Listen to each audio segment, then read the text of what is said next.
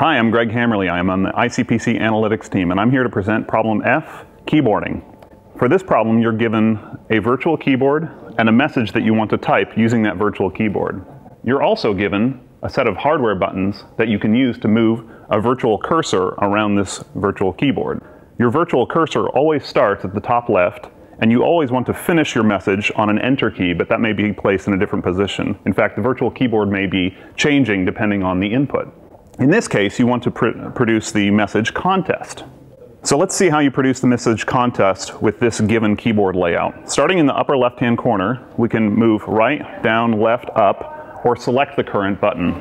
Selecting it makes the letter appear in the message. Starting here, we can move right, right, and select C, resulting in 3 button presses so far to produce the letter C.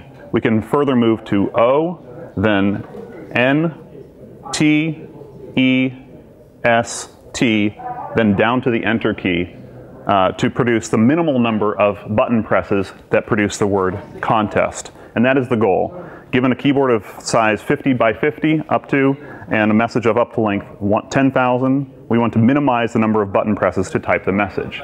Let's look at another example. Oh, there it is. This example illustrates something a little bit more subtle about this problem, which initially looks simple. The fact that there can be multiple keys, virtual keys, on a given keyboard.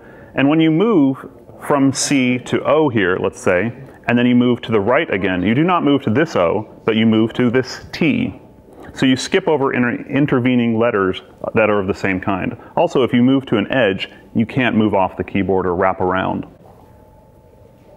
So let's try to type the word contest using this keyboard. Initially, it looks like we should go C, O, but then if we are here, we can't get to N very easily because we either have to go down, which we can't do in this column, or we have to go right, then down, then left, which is not optimal. Our best bet is actually not to go to O first, but C, A, O, and then N, and so forth. So the optimal path for typing a message is not always the most direct path at each step. So we can solve this problem by pre-computing first all the moves that you can make for each position on the board, up, down, left, and right.